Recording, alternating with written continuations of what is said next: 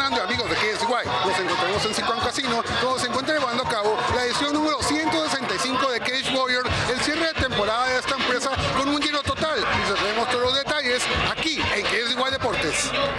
Oh my God, start to finish, it was an amazing time. Start to finish, oh my God, even walking out behind Benny, I was screaming, nope. When his team was like, let's go Benny, I would scream behind him, nope, nope. I was just trying to get in his head the whole time. I was trying to put on a show for everyone the whole time. And I think start to finish, it was a great fight, and it really showcased a lot of other skills that haven't been showcased. My endurance, my savviness, my fight IQ, and I mean, we already knew I had that fucking right hand, but I got to show that a lot today. Orozco, quien con tan solo 3 meses en la academia de MMA, logra su primera victoria con el equipo, demostrando ser un digno representante de esta gran academia. I left my old gym, the arena, to go feature over there and have a new experience, and that was an amazing experience. Fighting with a bunch of professionals. If you know what the MMA Academy is, it's basically a bunch of professionals from around the world come and have a fight camp in San Diego. That being said, everyone is a dog, everyone's on the hunt, you feed off of everyone, and you learn things from young professionals that are all chasing their dreams. It's been a great time training for that.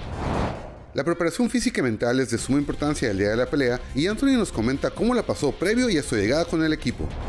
And I'm a neurotic guy. I always overthink things, so I wrote it in my journal. I just needed to not be alone those days, because right when I came down and started to join with the MMA Academy and the coaches at 3:30 today, it was like a weight was lifted off my shoulders, and I could focus on what I do best, which is fight MMA.